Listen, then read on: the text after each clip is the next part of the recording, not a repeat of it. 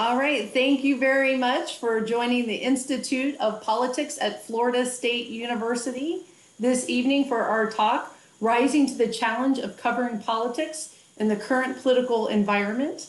I am Deana Rohlinger. I am a professor of sociology and one of the directors of research for the Institute of Politics. I am very pleased to introduce two panelists this evening. Our first is Jill Zuckman, who is standing in for Hillary, who has fallen ill. Thankfully, it's not COVID, but we're very pleased that she was able to send her colleague Jill for us this evening. And Jill is a partner at SKDK Knickerbocker and specializes in public affairs and crisis communications at this firm. Before joining SKDK, Jill was an award-winning politician, political correspondent, and served as an assistant Secretary and Director of Public Affairs for Transportation Secretary Ray LaHood. At the U.S. Department of Transportation, Jill was responsible for developing the nationally acclaimed campaign against distracted driving, among many other things. And prior to this service, Jill worked as a national political correspondent for both the Chicago Tribune and before that, the Boston Globe. So thank you for being with us, Jill. Thanks for having me. Panelist is Kristian Denny Todd, and she is a co-founder of Maverick Strategies in Mail, which is a messaging and voter contact firm. The firm has represented several well-known companies and foundations such as United Way and votesforvets.org, as well as numerous politicians, among Florida's own Senator Bob Graham, Amy Klobuchar, and this guy, a senator that's been getting a lot of attention on the internet for his mittens. I think his name's Bernie Sanders. Yeah. So before starting her own company, Kristian served as the first ever public relations director for the Atlantic Media Group, which is a Washington-based publisher that owns lots of outlets, including the Atlantic Monthly. And I have to brag that Kristian is an FSU graduate. Yes. So go Noles, thank you. So as you know, the topic of tonight's conversation is the challenge of covering politics in the current political environment. And let's face it, this is critically important. Yes. While Americans clearly do not agree on how we should understand the events of January 6, 2021, this moment underscored the reality that our complex media system isn't always living up to its democratic ideal. So we may have a marketplace of ideas, but the issues of the day are not always respectfully debated among those who are holding various points of view. So more often than not, news outlets and social media platforms provide a megaphone for amplifying the political differences among us. So what are we to do? Well, conversations like this are an important first step. And while we can't solve all of our society's media ills in a mere 60 minutes, our goal for this evening is to outline some of the challenges that we face when we're covering politics in a polarized era, and then really dig in and start to discuss some of the ways that mass media might help promote civil discourse. So here's the structure for this evening. So we'll have some introductory remarks from each of our panelists. And then I have some questions that I'll be asking, and then we'll open the floor to question and answers. If you're new to Zoom, if you look at the bottom of your screen, you'll see a Q&A bubble. You can put in a question anytime that you would like, and we will try to get to it at the end of the program. So again, just throw it in when something comes to your head, and we'll try to get to that in, I imagine, about the last 15 or so minutes. So I am pleased again to welcome our panelists, and I'm going to turn it over to you first, Jill. Okay, thank you very much. It's nice to be here, and I wish I could say it's great to see everybody, but I can't really see anyone. So this is a great topic and an important one, I think, for everyone to be reflecting on after, following this last 4 turbulent years. I left journalism in early 2009. Twitter was really not the thing then that it is today. Back then, I had just finished covering the 2008 presidential election. I was working for the Chicago Tribune, our hometown senator, Barack Obama, ran against John McCain. And back then in 2008, I was on the radio 5 mornings a week at 6:30 a.m. talking about politics. I was on cable television multiple times a week talking about the latest with the presidential campaign. I was blogging for the Tribune's blog, and then I was writing my news stories every day. I mean, I was really operating on every platform there was that we knew about that people were communicating on those days. And back then, everybody would decry the 24-hour news cycle. Oh my God, the 24-hour news cycle. Well, you know, we didn't have Twitter. I don't know what I would have done if I had to be tweeting on top of all of that. You know, first of all, it's really tough to be thoughtful on Twitter. Today, you have reporters who are actually reporting in real time what they're finding out on Twitter, and then they kind of put it all in their story at the end of the day. I mean, I don't know how many of you do this, but I tend to read the New York Times and the Washington Post at night before I go to bed. And then I'm not reading them in the morning because there's nothing new in the morning, really. You know, I'm checking to see what happened overnight in other parts of the world. You know, one story I'll just share with you from 2008. My claim to fame that cycle was that I broke the news story that John McCain had picked Sarah Palin to be his running mate. And I was out there by myself for a couple of hours.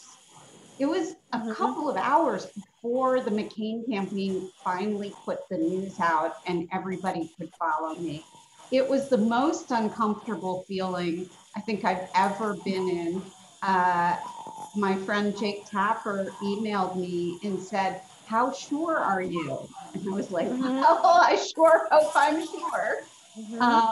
You know, everybody was trying to get it, and it was uncomfortable. Can you imagine a story like that today, sitting out there for 2 hours and not getting confirmed on Twitter by 10,000 other people immediately? I mean, that's sort of the bookend from, you know, where I think we've gone. And, you know, unfortunately, what Twitter has done is not just sped things up, but it's infused everything with massive amounts of opinion. So imagine that you're the politician, and every time, or the campaign, every time you say something, you've got a stadium full of people booing at you. That's Twitter, kind of. And it just really, it's uncomfortable and it's tough. So anyway, I look forward to this conversation, and I hope that's a good way of kind of framing some of what we're going to talk about. Yeah, great. Thank you. Please, Kristian. Hi, everyone. I'm so excited to be here. I am a graduate at FSU, 1992. Feels like yesterday. Still feels like yesterday, but that's another subject. You know, I want to say a few things about, kind of piggyback on what Jill said, which, by the way, she and I have a history. Back in 2004, when I was working for 2003, right? 2002, 2003, when I was working for Bob Graham in Iowa, I think Jill covered us as a journalist. I was a flack. I was a press flack. All the politicians have them. And I gotta say, just listening to Jill speak now, gosh, things have changed. I mean, so drastically. Jill mentioned breaking a story and how journalists now do that on Twitter. That's back when I did this kind of work, there was no Twitter, and we did the old press release. I mean, that whole thing's a press release. I do know that they're still used today, but we, you know, so often you see more and more people break news on Twitter, which is still foreign to me because there's no context, like Jill just said. There's not enough context. There's not enough space for that. And I guess I'm old enough where, when I worked on the Hill and we would have press conferences and there would be a lot of explanation. And anyway, that's kind of gone away. And I think that's part of the issue. One of the things that I'd like to also say in regards to what Jill said about social media, I totally agree, but also cable news. Cable news, and we can talk about what I mean by that, has drastically changed the conversation in a way that's almost hard to articulate. And when we talk about cable news, we also have to talk about that these are capital enterprises. They're there to make money. And so it's all part of it, but this is a relatively new phenomenon. And Jill, I hope you agree with me, but I say within the last 10 years that we've seen this pivot to not where cable news is not about reporting the news. And again, we can have a conversation about what that means, the news, but they just parrot what their supporters or their viewers want to hear. So is that still news? Are these people allowed to call themselves journalists? I don't know. I mean, I guess that's part of the conversation. Yeah, that's a great segue into the first questions, because part of it involves Twitter and the diversity of our offerings that we have available, right? So we have a lot of outlets, or at least a lot of news outlets that are providing views on the issues of the day. What do you think this means for political news coverage that Americans consume? Well, I'm gonna let Jill take that first, because Jill's the she's the journalist. And I think it's an interesting question how real journalists approach this given the landscape. But they're not totally separate, right? So there's a journalist that's covering it, but then you're still putting out messages. So you also have to figure out how do you navigate a really complicated landscape. But go ahead, jump in, and then we'll see. Well, look, right now it just feels like everything is a lot less thoughtful than it was. It's so sped up. And it's so geared to breaking news, not what does this mean? What's the analysis? I mean, like, analysis is sort of out the window. It's just people shouting on Twitter, literally, and on cable. I mean, one of the problems with cable, I think, is that you have to choose a side. Choose which side you want to be on, depending on which cable network you're going to go on. And so people they're choosing to get their news from where they agree, where they're agreeing. So we've gotten even more separated, and people are getting their views reinforced all day long. And it's just so hard for a real conversation about difficult issues. I mean, my God, COVID, what is more challenging? That is the issue of our time. And it's, why can't we have a thoughtful discussion about how to tackle it? Mm-hmm. What do you think, Kristian? Well, it's just, I agree. And I think it's the misinformation. Okay. And again, I'm coming from a place from the cable news aspect. The cable, at some point, and I want to say it was somewhere around 2010, 2011, there was this desire to kind of gravitate to just, racking up viewers and making sure you had the numbers and that kind of thing. And unfortunately, what that, okay, let me back up a minute, layer on the whole social media aspect of it, where people are in their silos. This is a a phrase we use in the business. People go into their silos, they go into the echo chamber where they're only hearing opinions that they agree with.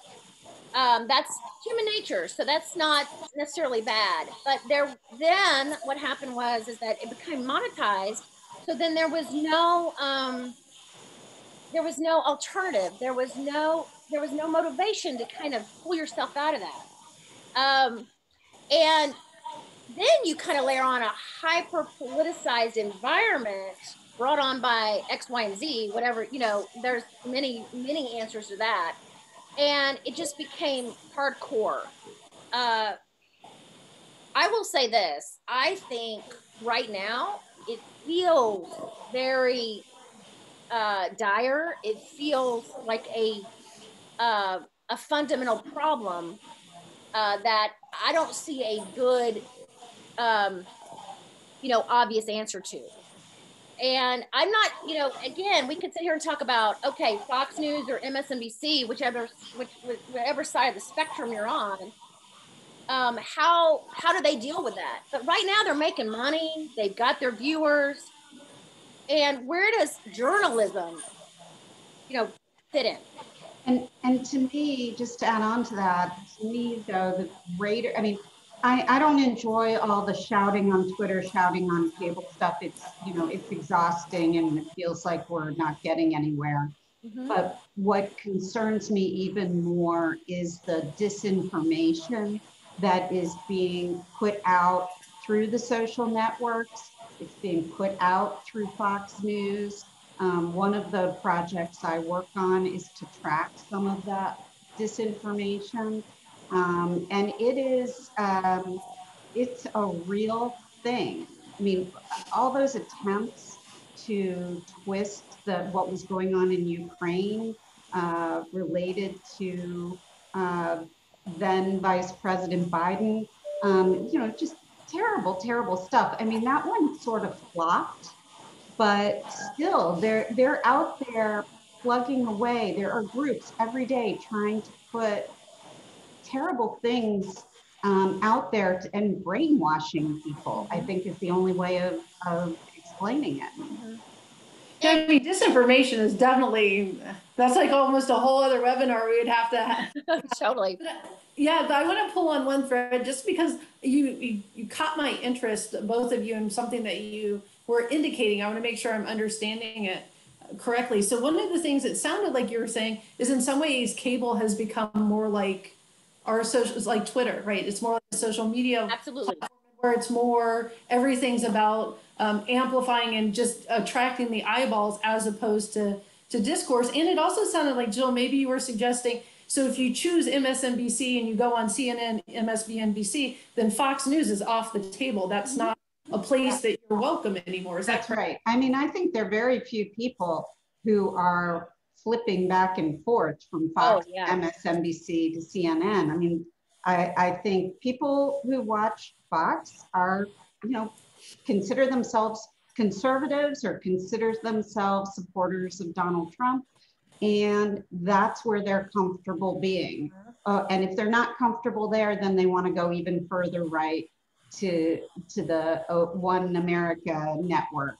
Right. And I think liberals are hanging out on MSNBC and CNN. And the other thing is you've got, on cable, there's like maybe 3 stories a day, 2 or 3 stories a day. And it's just the same ones over and over again. You can't, you do not have a diversity of, content, let alone opinion. And I want to say this, by the way, because I think it's important here. As I sit here and criticize it, as I sit here and say there's problems, if I was advising a candidate right now, I say you need to go on MSNBC. You need to go on Twitter. You need to do that. You need to be out there. You need to join the conversation. So again, I'm not, it's a tough nut. And although I absolutely recognize the challenges, and I think there's problems that need to be fixed, I'd be the first one to say, okay, if you're running for Senate or if you're, president, you need to be heard by, progressives or, so and you need to go on MSNBC to do that. So it's a tough issue. And it seems like then sort of a related issue that fits in with our series is this notion of incivility. So there's very few stories. You have cable outlets mirroring more and more the social media platforms. And so is this also contributing to this incivility, not even just disinformation, but the name calling, the high drama and the partisanship?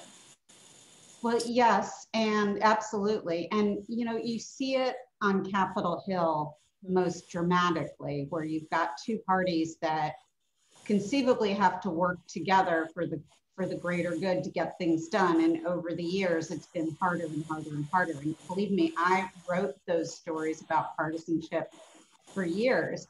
My old boss, Ray LaHood, before he became Secretary of Transportation, he was a Republican member of Congress from Peoria. He came in with the class of '94 when Newt Gingrich became Speaker and Republicans took the majority for the first time in a million years. And he was really committed to bipartisanship, to civility. He used to help organize an annual retreat for members of Congress and their families that was like the bipartisan retreat.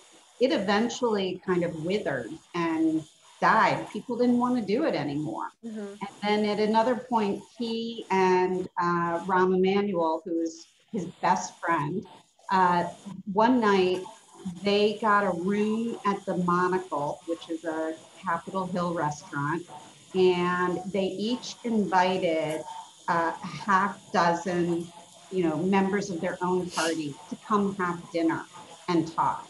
And that was the first of a series of dinners. And what grew out of it were attempts to work together and find common ground. Where can we work together? I don't know that that is happening much on Capitol Hill these days. And obviously we also saw, you know, the end result of all of this acrimony on January 6th. It's, you know, it's a rough neighborhood there. And you know, I'm old enough to, I remember, and Jill can identify with this.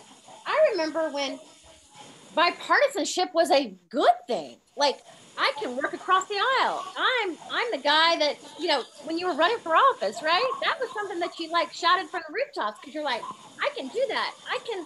I can reach across the aisle, and there is no reward for that anymore on either side. And by the way, we've seen the last several years the gridlock that you find in Congress, and it's all because of that. The word that we use in the business is called tribalism. And tribalism is, and again, that's a whole other thing, but one of the things about tribalism is that you're not allowed to be different. It's just bad. It's wrong. So it's not just different. It's just bad. And so, and again, without, you know, launching into something else, I think that fundamentally is about social media, because you do kind of, you know, you kind of go into these silos where you're only hearing people that are like-minded, and you don't know, you know, different opinions become foreign to you or just unacceptable. And that is, like I said, in politics, that is a very recent, you know, all intents and purposes, it's pretty recent phenomenon.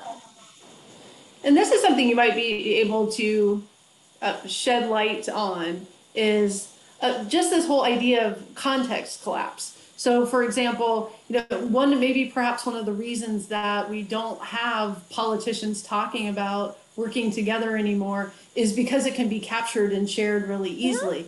So if you have all these people, if anyone can observe what you're doing at any given point in time and it's shared and it become a news story, then that perhaps can be a disincentive to some of the kinds of cooperation that you're talking about. I don't know. What do you all see when you're doing your work? Well, you know, I'm going to speak about, so my husband is a journalist himself. He's a DC based political journalist. And he had this great story. This was probably a year ago or so. And he was asked to,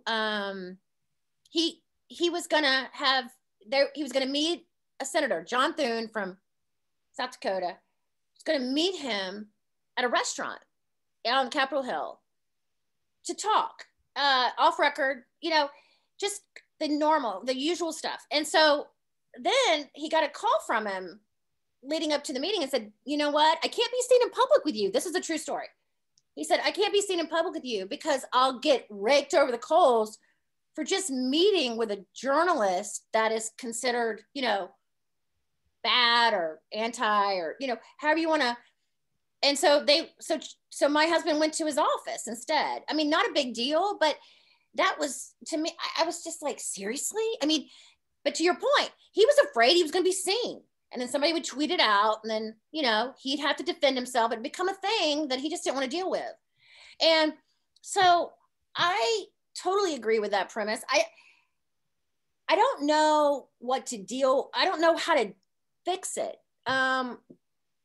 Because, I mean, part of me is like, we have to kind of let this thing run its course so we can rein it back in. But that might be a cop out, I'll be honest. So I completely agree with that. And as a reporter, I always believed that it was to cultivate sources. The tool in my tool belt was to break bread with people. You know, you meet them over a meal, you have a chance to get to know them as a human being. They get a chance to know you and to develop a certain amount of trust. It was very, very important. And I thought, Kristian, Senator Portman announced yesterday that he's not going to run for re-election. I thought that was a devastating sign. It was a sign that, you know, nobody is serious about legislating in Washington, about doing the work of government, and he doesn't want to do this anymore. I mean, he's a serious guy. He's a serious guy. And, you know, the three Republicans that are retiring, Portman, Toomey, and Burr, are very moderate guys. And they're throwing their hands up because they're like, I can't get anything done. And I'm not the guy to live on Twitter. I'm not the guy to throw out the provocative statements about the other side. I'm not, you know, if I may, Ted Cruz. I'm just not going to do that. So he basically said in his statement, there's no place for me here anymore. And that's just sad. And I'm not sure what to do about it. Now, we're talking a lot about Republicans, but there's folks on the left that do this too. Everybody's heard of AOC. Okay. She does this too. So, I mean, there's, you know, both sides have these issues, no doubt. Let's talk about maybe some potential solutions, even if we don't have any solid ones. But it seems like we've talked about three different areas. So the practices of journalists that contribute to incivility, this profit-making function of media that contributes, and then politicians themselves that are looking to be reelected and are doing so by making sure they have a loyal following. Well, let's start with the journalists. Maybe Jill, start us off since you have some journalistic background. What do you think are some of the practices that might change that could potentially help media contribute to a more civil climate? Well, you know, there's different kinds of media. And so you have to kind of start there. If I were running the Washington Post, I think I would tell all my journalists, all my reporters to stop tweeting. I can't tell you the number of friends I've seen get in trouble on Twitter because they go over that line from reporting to saying something outrageous and very opinionated, and then you lose all credibility. So to me, I think that would be a really important thing. That doesn't mean they can't monitor Twitter or they can't, you know, see what people are saying there. But when somebody who is supposed to be down the middle and reporting the news and bringing, you know, history and perspective and analysis to it, weighing in on your reporting every day, 12 times a day, I think that's a recipe for disaster. And I'll say, and again, I know that this is what journalists strive to do every day, every minute of every day, is just make sure you're reporting spot on. And if that means taking a moment before you tweet it out or, run with the, because now, again, I'm old enough where you couldn't throw something on the internet, in 2 minutes. You could post a story, it just didn't work that way. Again, I'm old enough to where, above the fold on the front page was a big deal, right? That's a long time ago. Right. No. So, but the accuracy's got to be there. And I sympathize with journalists because there's this race to get it first. That's right. And so I'm not saying it's easy. I'm just saying that it's important to get it right. And over the years, I've noticed that very reputable news outlets, they've gone to this, well, sources say, or we've heard, not we've heard, they would never say that, but there's this, and back in the day when I was a flack, when I was, in the meat of it, nobody did that. You know what I mean? They just, it wouldn't be about, sources say, or reports say. They would source their own story. They would chase it down and they would verify it. And I think, again, I'm not saying that it's easy. You got to kind of go back to those fundamentals. Yeah, and the other thing about that is if you're a journalist and you're about to break a really sensitive story, especially something that could alter a presidential race, let alone a Senate race or a House race or a governor's race, it would go through a lot of vetting. You have your editor, the political editor, then, the editor of the paper would probably look at it, the managing editor. Then, of course, there's the copy desk. And those people are saints. They fix all kinds of things in your stories. It's really important to go through that process. A lot of papers have gotten rid of their copy desks. And I think in this rush to get things out, there isn't the consideration and the judgment that should go into some of the stuff. It's just it's like everybody's out there with their kimono open at all times.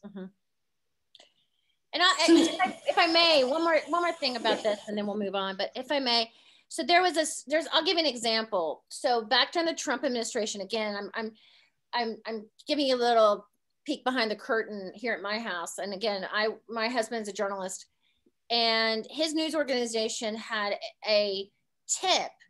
They had a source tell them that, and this again was during the Trump administration, that Justice Gorsuch had been reprimanded or censured, or however you want to say it, by Chief Justice Roberts for coordinating with the White House. Now, you never heard about that. Why? Because they couldn't get a second source on it. So they didn't go with it. Right. Oh, that's so old-fashioned of them. Well, so what you're talking about really gets at sort of this crux of this problem, right? Where on the one hand, you have the profits. And so you have this 24-hour news cycle, you have all these competitors, everyone wants to break the news first. So you've got that portion, but then you have that democratic promise of mass media, right? Where they're not only can they get information out to you quickly and hopefully correct information, but that the citizenry can respond, that they have a participation component with media. So there's the feedback loop that you don't always get otherwise. So what are some of the solutions that we can think of? We periodically hear, well, we need to do more of a BBC version. We need to have a US equivalent of that. More kind of realistic ways. I don't see us establishing something or, pumping more money into our public broadcasting system in the near future. Yeah. What do you think? That's an interesting thing. And, and I hear that a lot about, some sort of state, I hesitate to use that, right? State sponsored news outlet. That idea in and of itself is never going to happen. not anytime soon. I think it's such a problem because we are so protective of our First Amendment rights, and then we don't like to muzzle people at all, and that's fundamental, right? I mean, that comes with the territory, so it's a tough thing. I guess I'm going to put the onus on the news organizations. They're going to have, and again, if you want to call Fox News or MSNBC a news organization, then they have to kind of police themselves. That's tough because, you know, who's going to be the cop, right? Now, what we're seeing with the with the tech people is that it's going to start. They're going to start, you know, they're going to start getting regulated. By the way, they've been begging to be regulated for the last, you know, 5, 6, 7 years. And so now they will be. I don't know what that looks like, but you've seen a lot of pressure being put on them. I don't really know how to deal with the cable nets, you know? The thing that just kills me on social media is the attitude by Facebook in particular that anything goes. We're not, who are we to say what's true or false? Sure, let's have Holocaust denialism. They've gone back, they've been all over the map on that particular issue, which is so outrageous. And of course their algorithms and the fact that we're seeing crap on Facebook from so-called news sites that are nothing more than propaganda sites. They're favoring those things instead of favoring mainstream news organizations that at least have some standards. Right, and it's interesting because then we can bring the tech companies back in, because right here again we have platforms that are disseminating news, but again they're interested in making a profit. So the algorithms are driven to keep our eyeballs glued to whatever size screen we currently are paying attention to, and it sort of really makes us think through how do we balance this? What do you think about how should tech companies make sure that they're not violating people's free speech, but also making sure that they're not promoting violence, for instance? So I will say I felt really heartened by Twitter cracking down on Trump and his cronies and labeling their tweets when they were false, and their decision to finally boot him off. I really did feel good about that. But I have to say, for Facebook in particular, I think their moves have been too little, too late. They have followed, they haven't led. And as Kristian says, they're going to get regulated, and it's going to happen. It has to happen. It has to happen. It's just been crazy out there. Well, and maybe regulation would help everyone, because what you've also said, as both of you have indicated, is, everyone's kind of in this impossible situation. Outlets want to make money. Journalists are trying to stand out so that they can keep their jobs and be promoted. And politicians are trying to figure out, how do you effectively navigate this environment? So maybe it is the idea of, can they come up with some reasonable regulations that includes tech, help make things more balanced, where they're actually providing forums where people are having conversations, even if they don't agree with each other, or at least having different points of view. I want to just challenge this idea that they have to provide misinformation or craziness to make money. Facebook is a money printing machine. Just from people wanting to go on and share their kids or their pets' photos with their friends. I mean, like, that by itself, I think, is fueling their enterprise. They don't have to allow the stuff they're allowing on there. That's my opinion. Yeah, and to Jill's point, I think you're right. I mean, I think it almost is a little bit too late for that. Now, here's the other thing. I have a 16-year-old daughter. I have a 13-year-old son, and I know they're not interested in Facebook. They wouldn't be caught dead on Facebook. So my point is that, you know, we're starting to see a bit of a turnover. It's not going to happen tomorrow. It's not going to happen next year, but we're going to, you know, but for Facebook, it may be too late. But I will say this about politicians, or, you know, folks who use the platforms, and kind of the dilemma they find themselves in, because, you know, and Jill knows this really well, in politics, perception is reality. It doesn't matter sometimes what the facts are, it's what people think are the facts. And so that's the trap that these politicians find themselves in. Now, could they rise above it? Absolutely. Could they, all those things. But sometimes that's not the reality that we're dealing with here.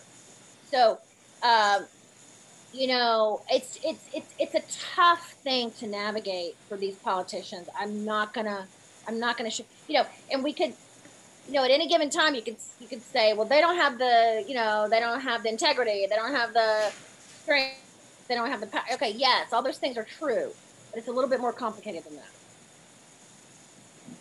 So I know that. So Al, did you have a question that you wanted to ask or chime in on? I see a note from. First of all, I wanted to thank all three of you for this very important segment, probably one of the most important in terms of the age of civility and communication. And thank you for a great job in moderating. I wanted to ask this one question, which I think to me is the greatest challenge in the world of communications and media coverage of a political process, and that's the truth. We used to assume truth, at least people's honest versions of truth. We're living in an age where lying is almost taken as the norm or normal.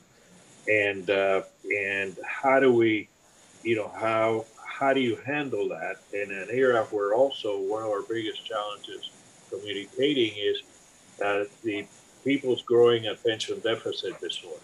Because to disprove a lie usually takes more than a Twitter, you know, a Twitter message, and covering that, you know, the news media or the printed news media has enough ink to do a good job with it, but in a Twitter world, in a social media world that we live in, how do you dispel something that's not true? How do you prove it's not true? And how do you move forward, you know, and still feel like you're being objective if you're in the media side of the business? Al, that is such an important question.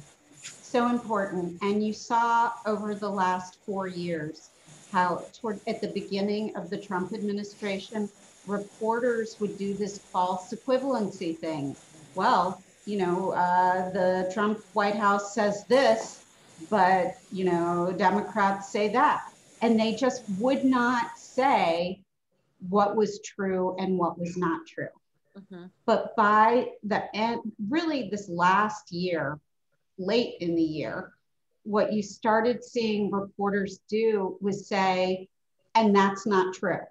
You know, he said this, but that's not true, and then proceed with their stories. And I think it was almost like a collective decision by journalists across the spectrum to call out falsehoods and lies and say what the truth is. And I think that commitment to truth, that is what journalism is supposed to be about.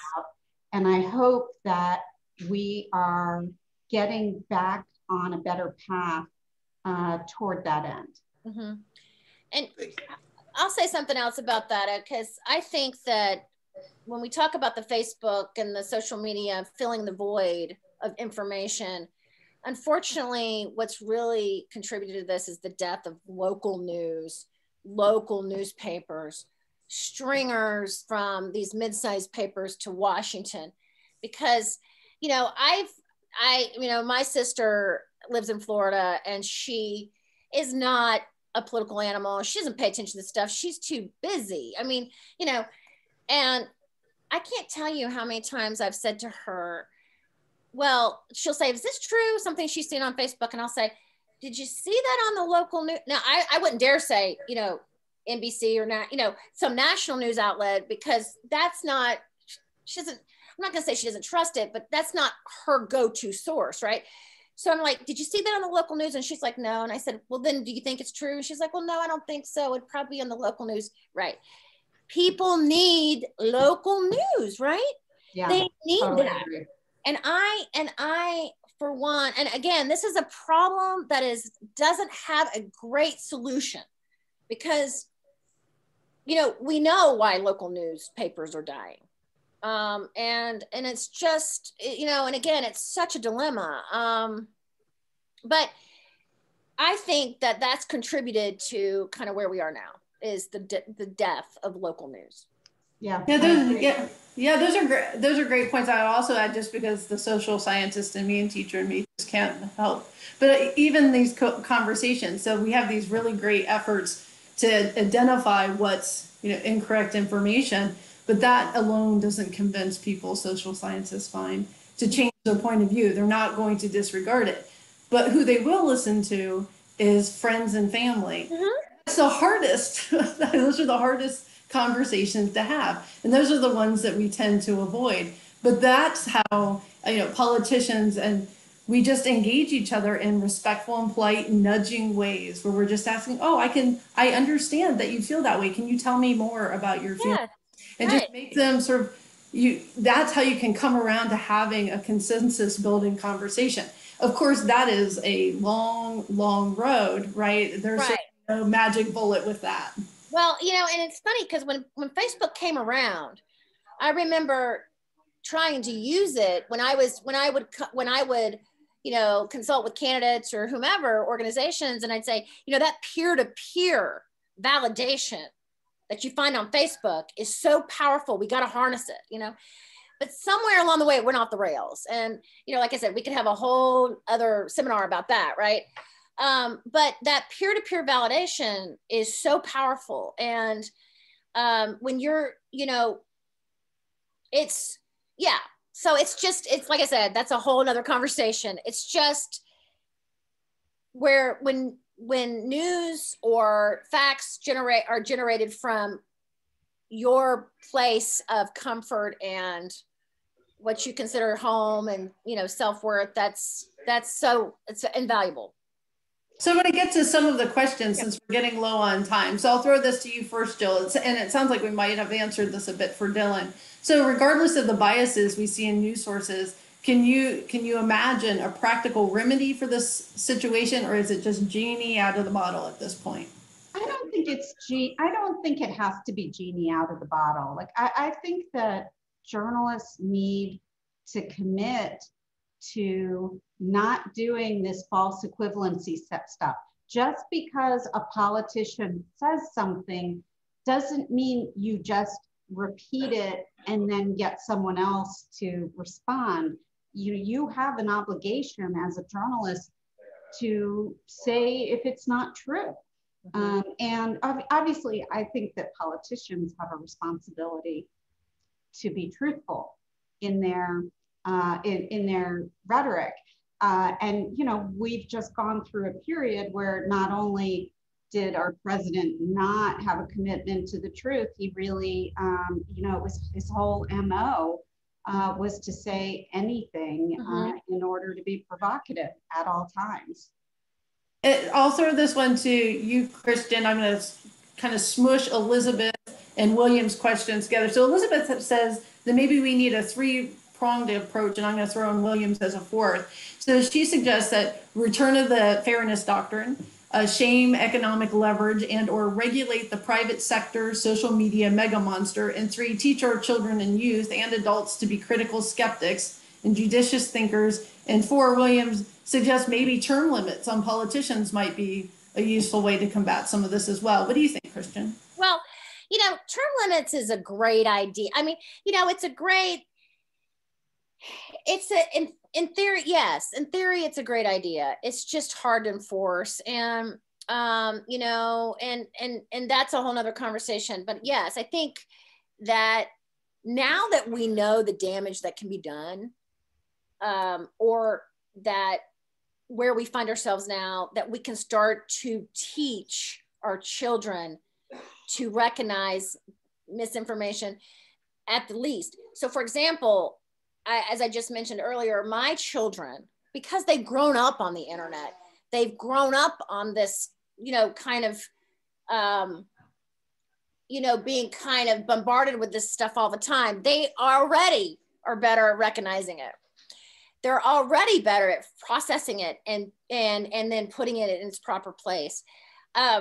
So I think it's a process that we have started that we need to and then, to get experts together and folks that know what they're talking about and kind of reinforce these efforts to help people identify misinformation.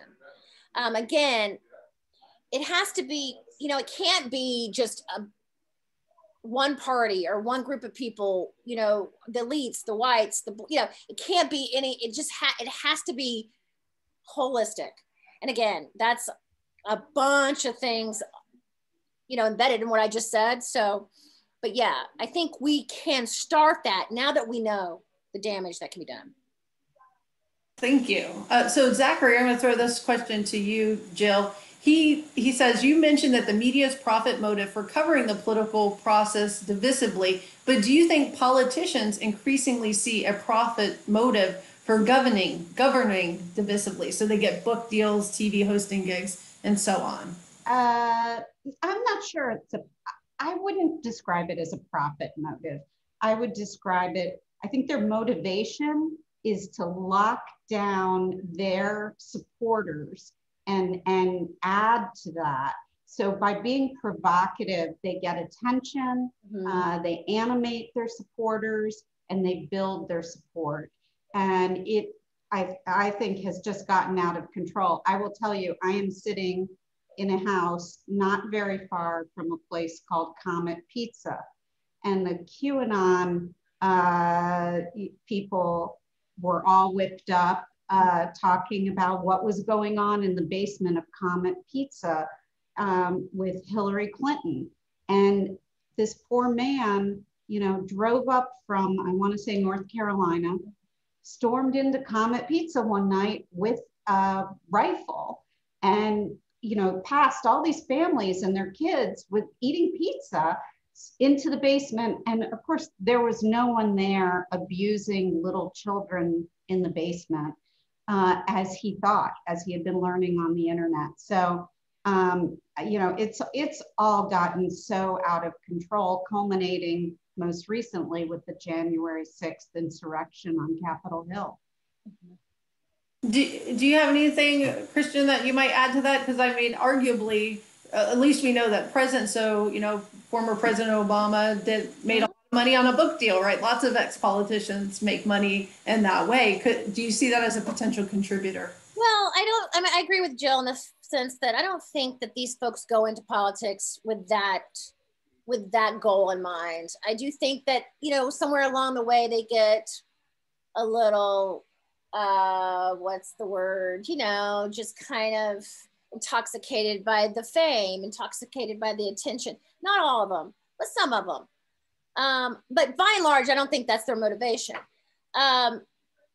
If the suggestion is that there should be laws on the books that politicians and or elected officials cannot engage in those kind of things, and most of them don't until they're out of office, then that's something to consider. But nobody goes into politics to make money. I mean, seriously, nobody goes into politics to make money. They just don't. And so most people, if what they're after is power, and power is a very powerful currency. So I think I will say that there's probably, a small percentage of politicians that get carried away. Okay, I think that's fair. But by and large, most of them are in the, on both sides of the aisle, they're in there for the right reasons. That's what I would say. Yeah. So I want to try to get to a couple more questions. So John, this one seems right up your alley, Jill. So what is the future of investigative journalism at the state and local level? given the death spiral threatening so many daily papers? Who will mind the store, fact check public officials, root out corruption, etc.? Wow, that's such a great question. I mean, as Kristian was talking about local news earlier, I mean, investigative reporters, they could spend a year working on a story. They're a luxury. And, media companies that own newspapers or television stations, they're not investing in investigative reporters anymore. So there are fewer and fewer around. They're at the big newspapers, the national newspapers, and maybe the television networks. But, I think it's not great, because the truth is there's corruption at state capitals. There's shenanigans that should be brought to light. And if you do not have a strong free press at the state and local level, as well as the national level, everything's fair game. You don't know what's going to happen. Mm-hmm. Yeah, so Marian asks, when current events get too stressful, I've been advised not to watch the news. To what degree do you think media is contributing to the problems of the day? What do you think, Kristian? Well, I agree with her. There's days when I'm like, I don't want to watch the news. I don't want to look, I don't even want to, look at the, Post or the Washington Post or the Times for obvious reasons. But, it's important to kind of, and again, I don't want to say that it's important to stay informed, however, whatever that looks like to you, and make sure you get the facts. I hear you. Sometimes there was days recently that I didn't want to, turn on the news or read a newspaper. So I get that. I hope those days largely are behind us, but yeah. But it's a rough time out there. And look, I go to Netflix. I'm watching shows to get through this COVID period, and also to tune out some of the harsh news. And I think it's a normal, natural thing. And I like to read too. Right. And I think it's totally okay to do that too, right? Yeah, totally okay. And so I'll end on our last question will be one from Fabian. He says, we've talked about how media companies need profits so they may embellish content, and journalists need to generate views so they may insert opinions. But how can we curb the demand for misinformation? We've seen how if demand is present, the market will follow, as exhibited by sites like Parler. Well, look, I think that sunshine is always the best disinfectant. Mm-hmm. So when you see disinformation, it has to be called out. So for me, I rely on the reporters who write about the media. If I see it, I take it to the media writers like Brian Stelter at CNN, or Eric Wemple at the Washington Post. I mean, there are a number of reporters at the New York Times. That is their sole job, is to write about this. And I think it's really important that these things be labeled as such, and that everybody knows, because you got to name it and shame it. Mm-hmm. I agree. I agree. It's not something that we can fix right away. In fact, it's a big problem that I think we're going to have to, it's going to take a while. It's going to take a while. But we're just not identifying the real problems here. And I think it's a process. Yeah. Unfortunately.